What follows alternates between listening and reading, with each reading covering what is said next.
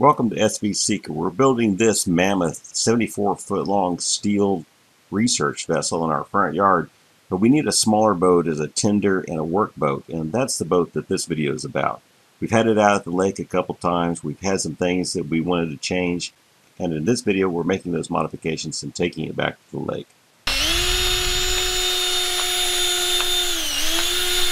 New turbo core didn't fit the old housing. The blades were 65 thousandths wrong. So that's going to go back, probably get a whole new turbo, but then we need to take it off the manifold, which is almost rotted out, so no manifold. So at least we're going to get a water pump and timing belt done. Oh, this is Ryan. You know what's odd is I couldn't find the thermostat on this, and there's why. It's freaking buried in the back of the pump. So we think it's got to go out that way.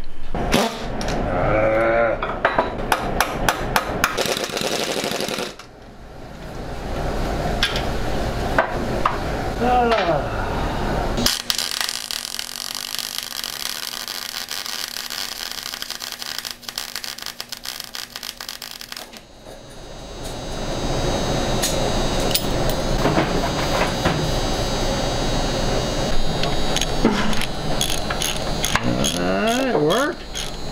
I don't know if it's having a good purchase on it with the nut or the heat that goes into it, but oh yeah. You want to sell your Ingersoll Rand air gun? No, not yet. Okay, there's a little boat in the carport. And then, yeah, give me a line parallel to that across down here and make this line 14 and 3/4 inch on the wide centered on that line down there. You got it. Yeah. It needs to come this way, about that far. Which way? Towards me.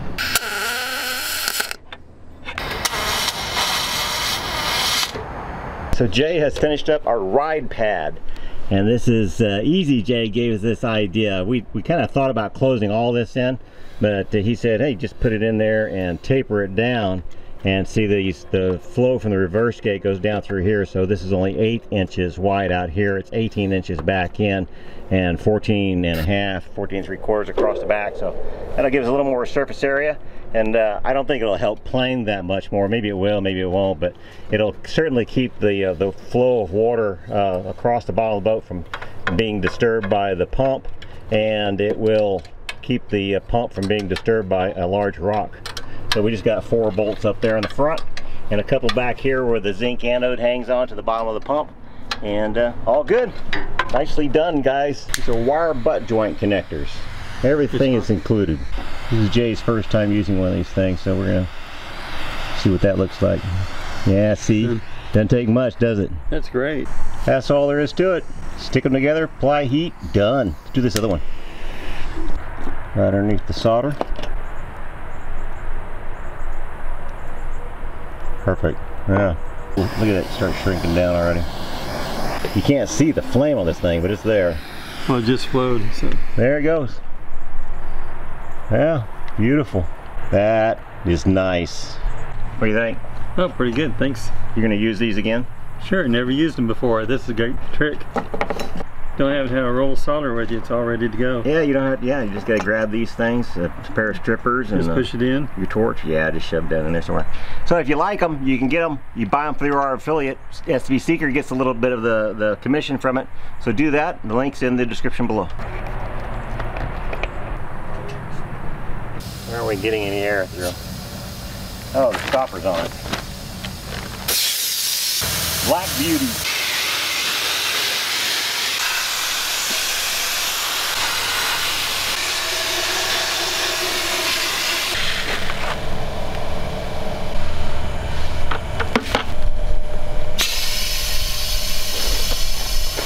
Back got a pair of pliers. Oh. Got a piece of steel in there, it looks like.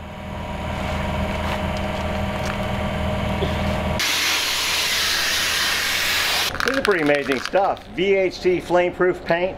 Only 10 bucks at the auto parts store. Take those up to 1,300 to 2,000 degrees Fahrenheit. That's kind of weird.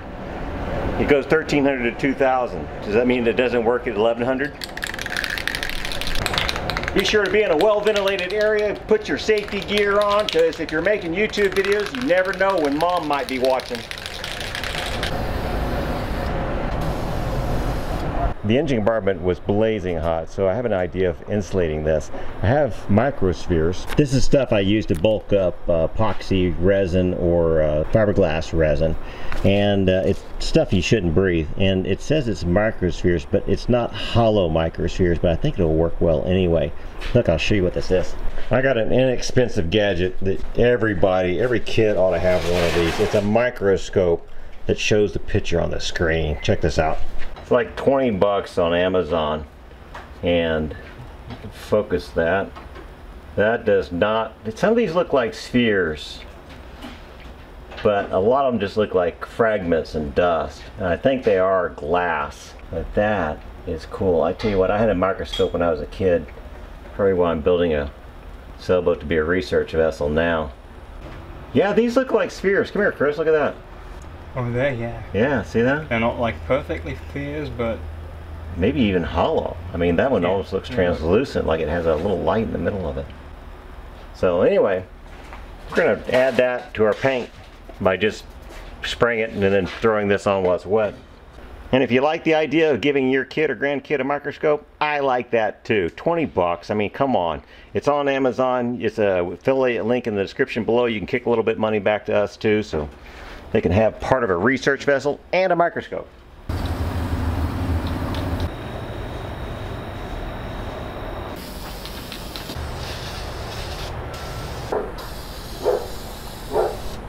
Main front seal, Chris pulled off the plate right there. We gotta get that out now. Look at that intake manifold, ain't that pretty? And we made it a secondary discovery. This purple power takes off rust doctor really nicely. Never would have thought that. Alcohol, no. Acetone, no. Purple power, degrease it. Okay. Probably not the best way to remove a seal, but it works. That goes in easy. Put some anti-seize on there and replacing the studs we had to destroy, get out. Geez, I ought to put a little bit of never seize on these too, I suppose. And I'm just going to leave the nut welded to that one. A little bit of keepsake.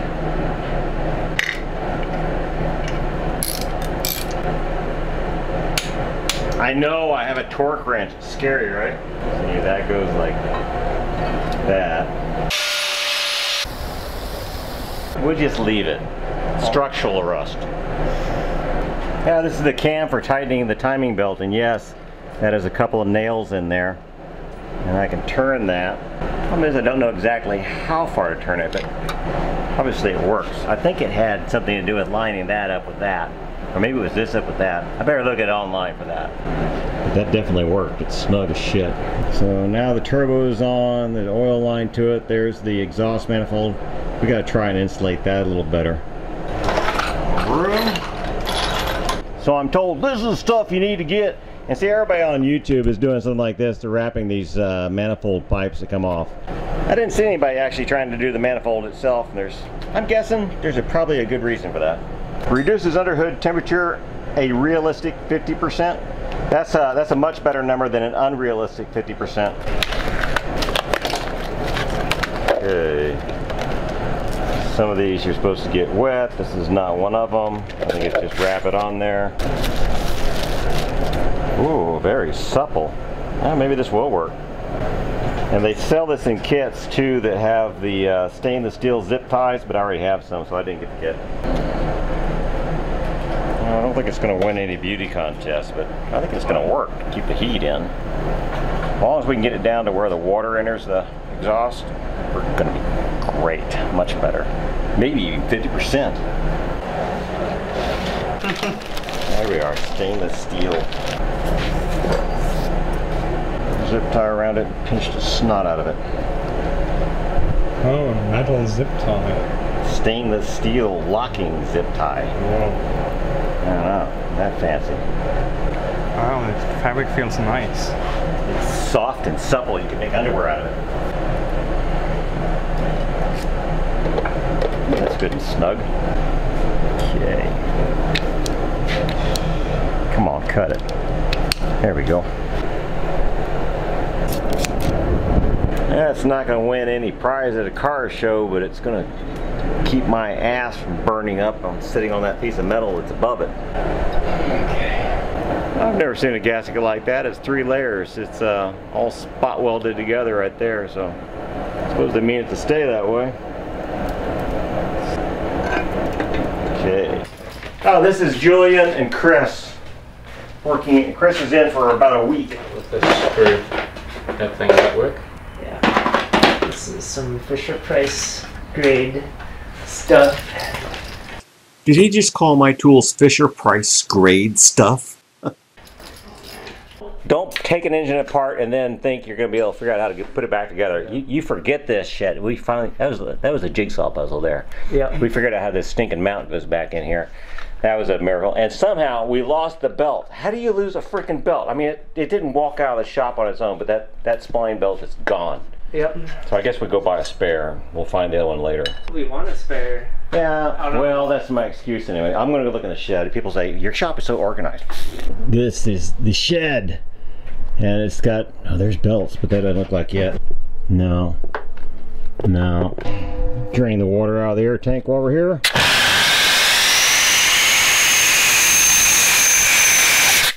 The cat always loves it when I do that. A rubber glove? They're programmers, Betsy. They need their fingers. We need our baby soft hands. Right. Yeah, well, how long you here for, Pumpkin? A week. Okay, Cupcake. Let me know when you need a Band-Aid. Aluminum welding practice. Yeah, no, that's a good weld down there.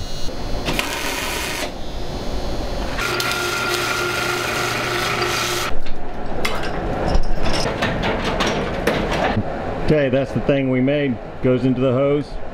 That's going to turn on our fan to cool the engine down.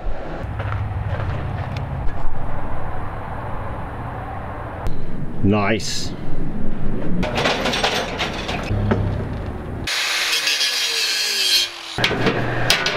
Yeah. So we got to find a place to mount this relay circuit holder. I can just drill a hole in this thing down here. Yep. Yeah, put it there.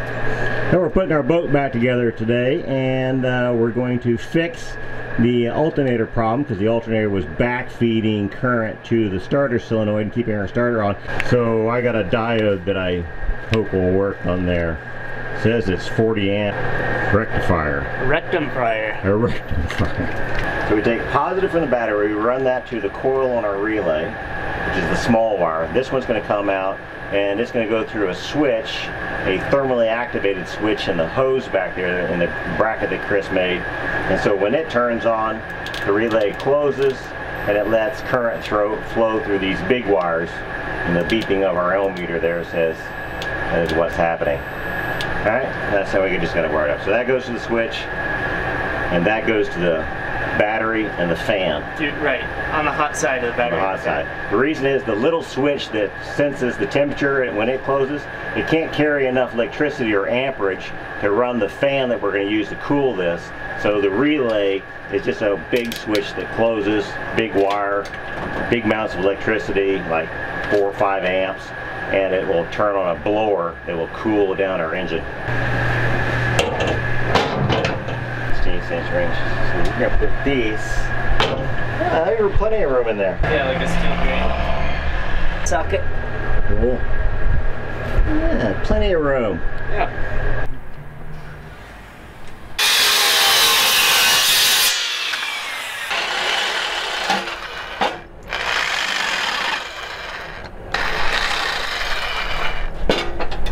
Wax helps it cut. I don't use it when I'm going to weld on something.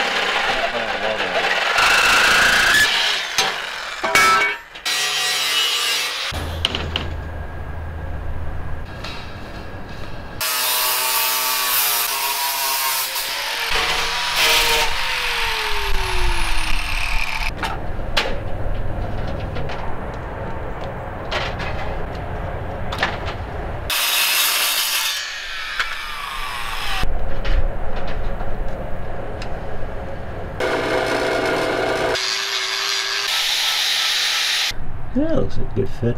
If you haven't gone off to Amazon and bought these through our affiliate link, which we much appreciate because we get a cut from the advertising, These little connectors are fantastic. I just love them. They come with solder in the middle and these two little blue stripes which will crimp down quickly and seal around the wire. And if it doesn't have too much heat on that, an air gun's actually better. The solder will melt and that will seal up and solder those two wires together. Isn't that neat? You just come and stick them in. And he's even splicing 3 wires together here. That probably won't be a watertight, but still it works in this application too. So see the link in the description. Go buy them off Amazon. Thank you very much. We appreciate the cut. And while you're in there, after you buy that, go buy a diving board or a swim ladder or a swimming pool. We'll get a little cut from that too. Thanks, guys. It's so easy. It's so easy, so easy. Yeah, solder melted. You liked it? Yeah. Now give it a good tug. Make sure it's nice and yeah. You know what? I'll put a link in the description too to a hot air gun. I'm going to buy one because it works so much better than a torch. I'm told, and I agree. The torch just puts too much heat at one point. Now we're also fixing up the alternator this time through, and every time I think about this alternator, I feel like I have to apologize to Stephen Cox and Justin at Good of the Land and 42 Fab and probably some other people here, because we kept destroying the Bendix, the little gear on the starter, because it would engage, you know, has a little solenoid that throws it forward and the gear locks into the flywheel, and it wouldn't come undone. So we thought, okay, the mount's bad, you know. So Steven built the mount, so he rebuilds the mount, and the next one's bad too. And then we finally put a whole what do you call it, the front end off of a transmission. We cut away the transmission, put the bell housing mount onto it, mounted the starter into there. Same problem. Turns out I was wiring it wrong, and only worked wrong at the lake because I finally hooked up all the wires when we go to the lake. So we get to the lake, it doesn't work, right? So all my bad.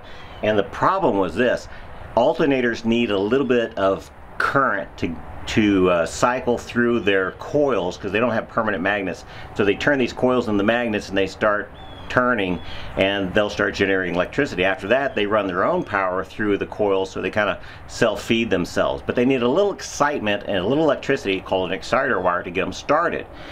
So I thought, okay, well, what better when I hit the push the button to throw the starter, there's a little current going to the starter solenoid. I'll tap into that and we'll run that over to the alternator. It'll have its juice. Yeah, except the alternator, once it's going, is feeding electricity back through that wire. So I stopped pushing the switch, but now the solenoid's getting its power from the alternator. So even though I have the switch off, that's still in there. So what we're going to do is we're going to install a diode, a rectifier. That doesn't make any sense to me why they call it a rectifier, but what do you call it, a rectifier? So here it is. It's this, and I'm not sure this one's going to work, but I'm hoping it will. It says it's good for 40 amps, okay? And what it does, it's like a gate valve for water. It lets water through one way, but not back the other way. So there's the wire that runs down to our starter. It's a starter solenoid down there. That's what the push button does to say start the engine. And there's where I had the alternator's exciter wire tapped onto it. So we're going to cut that one away. So now what we're going to do is we're going to use this wire. This is the wire that goes off to the fuel shutoff on the engine. The diesel engines don't have spark plugs, so when you turn them off, you cut this wire, and that turns off the fuel in. So we turn this wire on, and then you turn the starter over, the thing starts running. To turn it off, you just cut power to this wire. So this is where we're going to get our exciter energy from. It's now going to come and split on down to the fuel solenoid, and then off as the exciter wire to the alternator. Now we'll have the same problem, except Chris is going to install that diode right here. It lets the electricity flow down to the alternator, but not back up to from the alternator and then into the fuel solenoid. So if it did fail, what would happen is, you know, we turn the power off from this wire coming from the console, and nothing happens. It means this diode has failed that he's going to put in here, and it's bringing electricity back up and still down to there, so the engine will not stop. Not a horrible thing, because it's not really destructive. It's much better than using the starter wire, because if it fails on that, the starter stays engaged and it tears it up. We've seen that multiple times now. Now the diode has a little marking on it. See that little arrow? That is the direction the electricity will flow through this. So it'll go from this end to this end, but not the other direction. We can test that. So with our handy dandy multimeter, we're going to put it on like 200 ohms, which should produce some electricity through the red conductor, and what it does is it sees if it can see it contact. So if I just touch it here, you can see it says, okay, yeah, I can see that these two things are connected. I put it over here on this side and it says nothing. They're not connected because the electricity will not flow the other direction of this arrow. So now let's turn this around. We'll say, okay, let the electricity flow that direction through there. Clamp that on, put it over here, boom. Electricity can flow in this direction. So that is a test to show that that diode does work. Now it's just a matter of does it work when it's really installed. You're just going to put a couple of rings on for this thing, then connect one there and one there. Is that what you're doing? Yeah. All right, we'll prove it again here with a little light bulb. So I'm just going to hold the wire against the case of the light bulb. That'd be ground. I'm going to put one of the prongs against the battery there, touch the other side, boom, I get a light. Okay, now hand me your diode. Where'd that go? So it's flowing from positive to negative. So we're going to turn it around so that the arrow points downward there. I touch the wire to this end, touch the light bulb over here, and we get a light.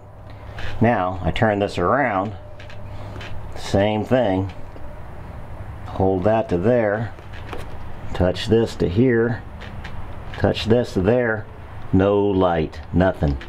That's cool. Let's just try it in a direct short. Look at that. Doesn't even short. Yeah. So good.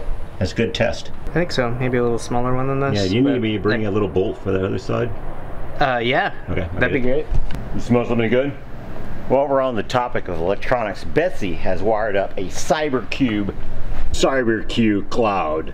This is a little piece of electronics that Betsy has wired up. It tells us that our cook stove is at 276 degrees. So it's got a thermometer in there, one of those dual metal pyrometers actually, to get the temperature inside of our Commando Joe. And look, it controls a little fan down here on the air intake, so it can decide how much air should be flowing into the thing.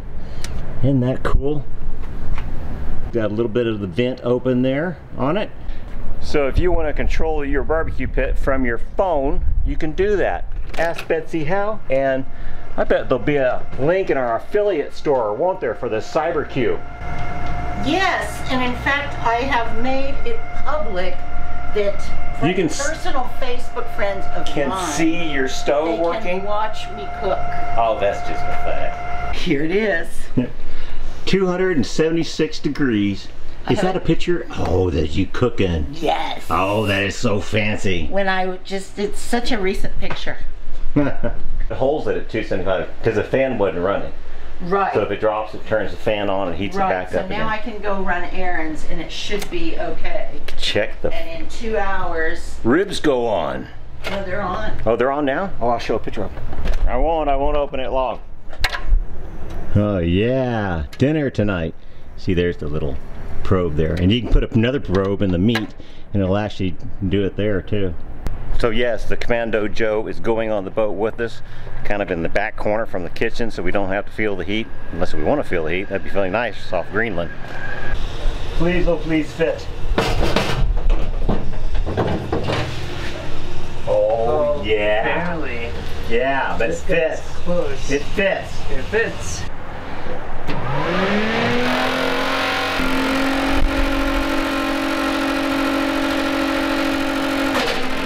Oh, that's the blade turning there. Yeah. It doesn't have a flame, does it? Oh, it's touching the that mount down there. These need to be rotated. So, ouch! Damn it, that thing's sharp. Yeah, that's what it was. Yeah. That's a lot of air. It's a lot of vents. Is it? Could be. You think that's gonna get warm? Maybe. Yeah, let's move this up to a number 10. Yep. Number 10 inside of the connector so they pull off. Exactly. Alright. Good idea. Well, after an hour of rerouting a wire from the starter switch, you know, I want to buy better wire from now on, because brand new wire shouldn't just go bad, but it did. So we got it where we'll turn the starter over again. It's good. I think we had a blown fuse because we should see the volts come up. So we replace the fuse and you see the gauges activate. Means you got something there. So now we give it a start.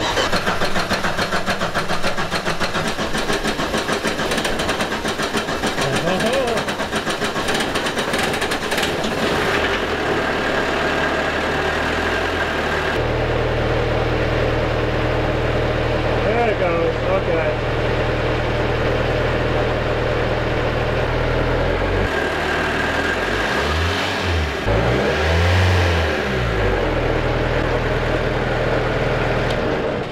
Okay, it's time to head to the lake again. There is Keystone Lake. This is the Arkansas River, the beginning of the MCARNs. It's about 40 miles from here. MCARNs. McKellen-Kerr Arkansas River Navigational System. Our route to the ocean.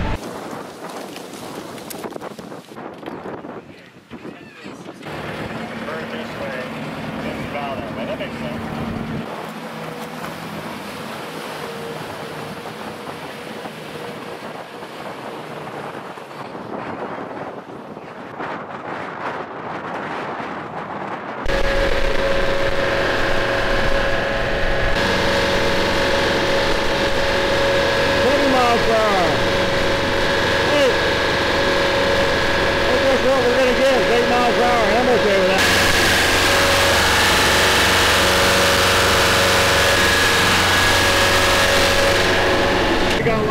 Turbulent back there still, so that is what it is.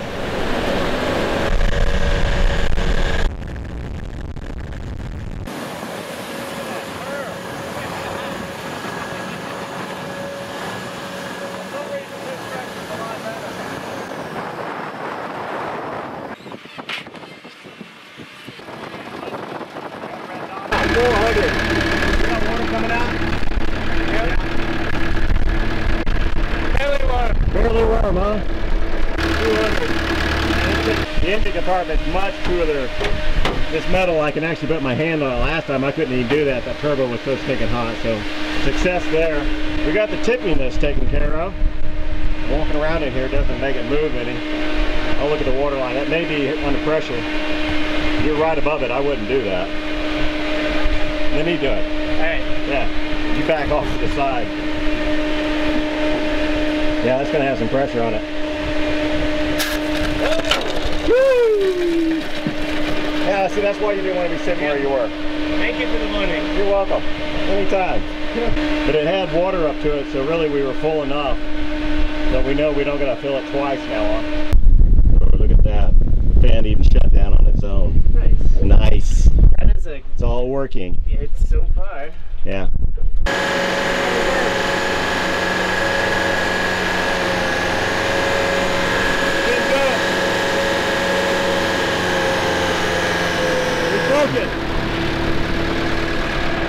That should have done something. There's no resistance. Yeah, it broke. Oh hell, we broke our reverse gate.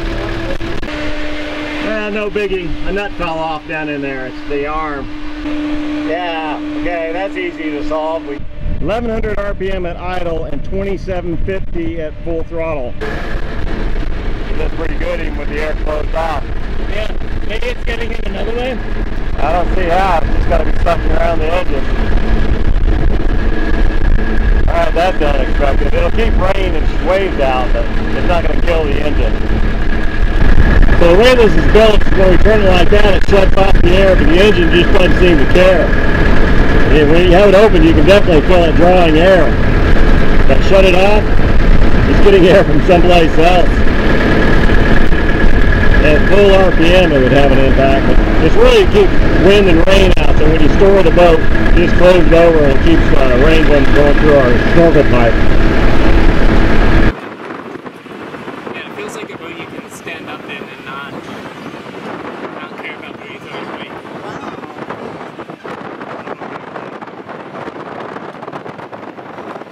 Yeah, I love where she rides in the water now. That is beautiful.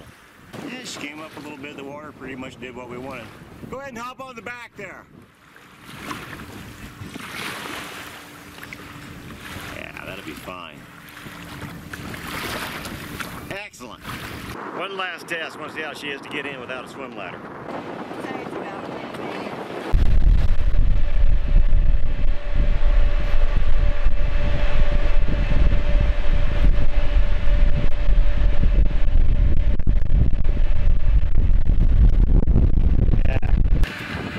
Sorry for the wind and all the chop, but there is our tender.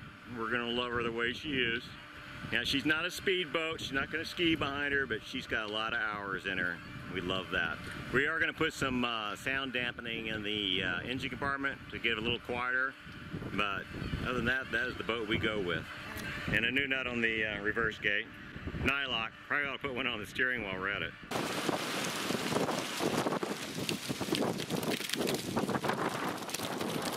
We got a hole. Now there's a weld that wasn't completed. Good, that one's gonna need some work. That one over there too? Yeah. Yeah, same place, other side. I'll grab a marker. Oh, I don't need a mark, I can see where it is. It's a feature. You get a foot bath. And that's a lot of water in there. Yeah, you'd have to have a chicken fried steak. Or else we're not going. Yeah. You up for a chicken fried steak? Yep. Okay. Crescent Cafe. I'll leave whatever. Yeah. Man, it's just ripping. Looks like I'm doing work. Yeah, take her. There we go. Has this been in the projects photos? Yeah. Yeah? This is back in like April, May. Yeah. And this is Chris Martin's travel home.